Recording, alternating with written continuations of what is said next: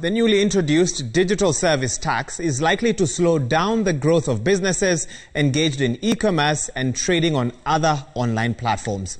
Players in the sector say the industry is still nascent and needs more time before such tax measures are imposed. Dennis Otieno reports. In November last year, the Kenya Revenue Authority announced its intention of expanding its tax base by roping in transactions from the digital platform.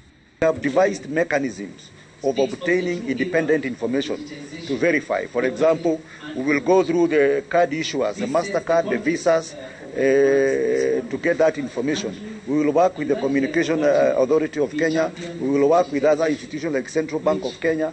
We will work with banks to ensure we get information on those transactions. The migration to the ICT platform for businesses is not only huge, but beyond the expectation of the time.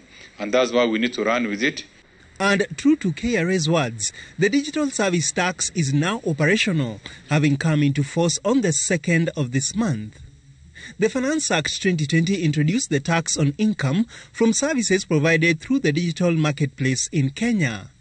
It will be applied at 1.5% on the gross transaction value.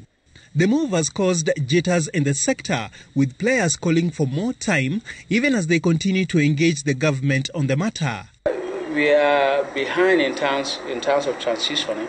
It's still very young, and when we start seeing tax coming, and it's not only that DST tax, is that there are other plans around, and we think that the sector should be left to grow.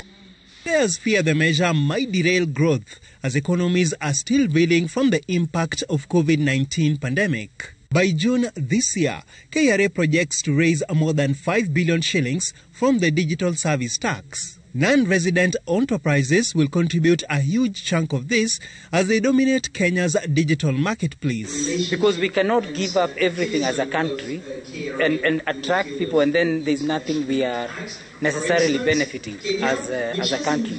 So one, I don't think that Kenya is the first country to have a digital tax, and I don't think that will be the last, and I don't believe that this will be something that interferes with the way people are looking at investment. But we are engaging the government.